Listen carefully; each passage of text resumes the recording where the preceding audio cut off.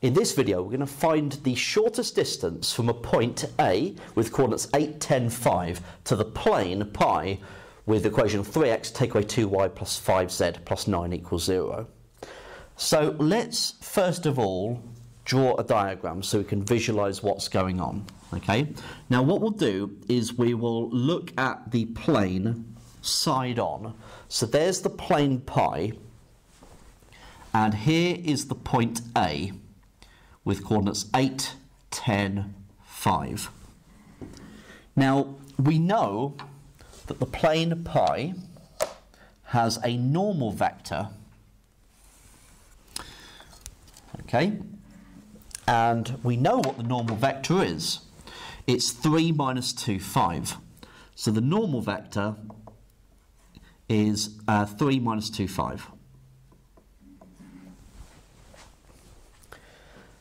And that will make a right angle with the plane. Now what this means is that there is a line going through A with that direction.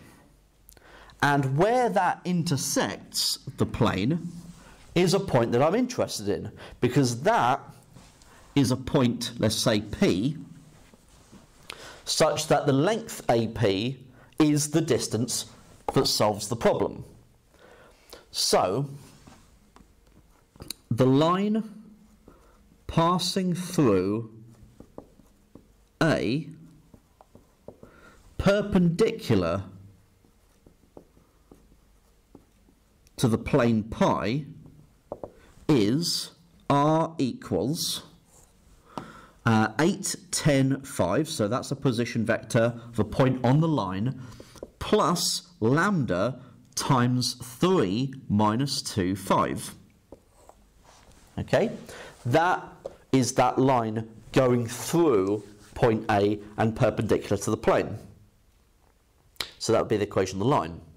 So I can use that to then find where the line intersects the plane.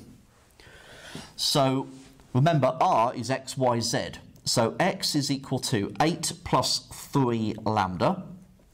Y is equal to 10 take away 2 lambda, and z is equal to 5 plus 5 lambda. I can substitute those into this equation and then work out the value of lambda, and that will give me the value of lambda that will give me point P.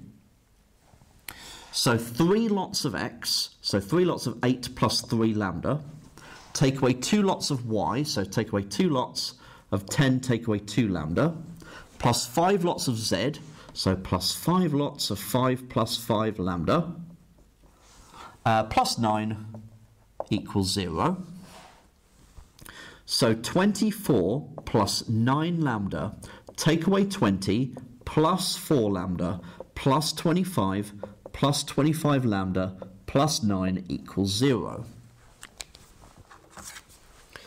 So we've got 9 lambda plus 4 lambda plus 25 lambda, so 38 lambda. Then we've got 24 take away 20 plus 25 plus 9 gets me plus 38 equals 0. So lambda must be equal to minus 1. So then I can substitute lambda equals minus 1 into here to give me the coordinates, or into here rather, to give me the coordinates of P. So P has coordinates 8 take away 1 lot of 3, so 5. 10 plus minus 1 times minus 2, so 10 plus 2 is 12. And 5 take away 1 lot of 5, which is 0. So 5, 12, 0 is the point P. So then I can work out the vector AP and then find its length. So that's OP, 5, 12, 0, take away 8, 10, 5. So minus 3, 2, minus 5. Okay, so that is actually, it looks very similar to that, isn't it? It's just -1 times that, right?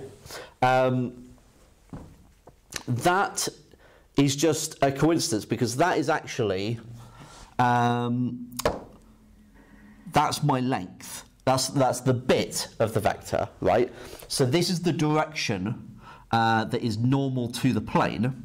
This vector here tells you how to get from A to P. So actually, from P to A was actually just one lot of 3 minus 2, 5. Okay?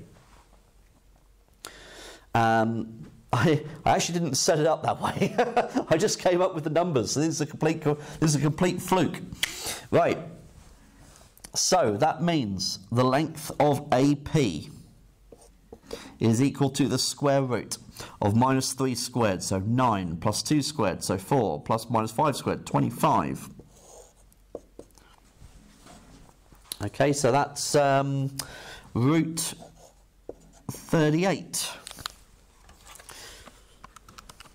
So that is 6.16 to 3 sig fig. But root 38 is the exact distance from the point to the plane.